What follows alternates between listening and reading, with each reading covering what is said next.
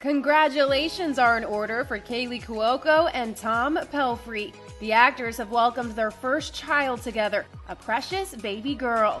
Kaley shares the news on her Instagram with a carousel of photos, writing 30-30-23, introducing Matilda Carmine Ritchie Pelphrey, the new light of our lives. We are blessed beyond belief.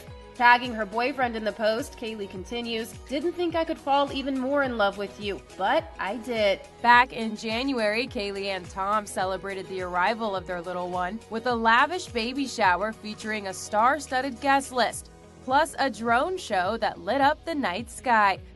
The Big Bang Theory star and Tom announced they were expecting in October of 2022, 6 months after first meeting at the Ozark premiere in April. The couple made their relationship Instagram official in May, then hit the red carpet together at the 2022 Emmys in September. Kaley was nominated for lead actress in a comedy series for her role in The Flight Attendant, and Tom received a nod for outstanding guest actor in a drama series for Ozark. Later that month, Kaley, who split from ex-husband Carl Cook in 2021, gushed over Tom, whom she said she met at a rough time.